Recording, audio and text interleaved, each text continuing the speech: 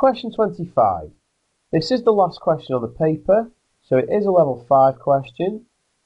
Let's have a look at what we've got to do. It says, this is a centimetre grid. Draw 3 more lines to make a parallelogram with an area of 10 centimetres squared. Now what we could do is just start drawing lines in by trial and error and seeing if it will work. I don't recommend this way, but this is what could happen. So if we did it this way and just experimented with a parallelogram, the area of this one would be 1, 2, 3, 4 full squares. 1, 2 halves make 5 full squares, and these 2 halves make 6 full squares. So that's actually got an area of 6. So that shows you that it is too short. There's a much better way of doing this though, and the way of doing this is to revise the formula for a parallelogram. So the area of a parallelogram is equal to the base times perpendicular height. Perpendicular means straight up. So we are told that the area's got to be 10. But we already know that the height of this parallelogram, this is going to be the straight up height, that is 2 squares.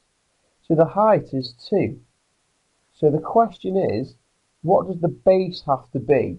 So the area is going to be something times 2 to make 10. 10 equals something times 2. Well, it won't take you long to work out that it's got to be 5. So the base has to be 5. So what we're saying here is that the bottom of the parallelogram will have to be 5 squares long. So let's try it. 1, 2, 3, 4, 5. Don't forget that opposite sides in a parallelogram have to be equal length. So if the bottom is 5, the top has also got to be 5. 1, 2, 3, 4, 5. The only other side that we haven't done is this side here. And we're saying that this should have an area of 10.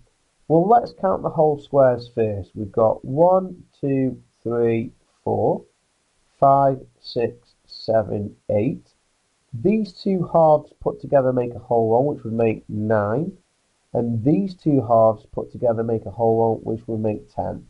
So that parallelogram does indeed have an area of 10 centimetres squared.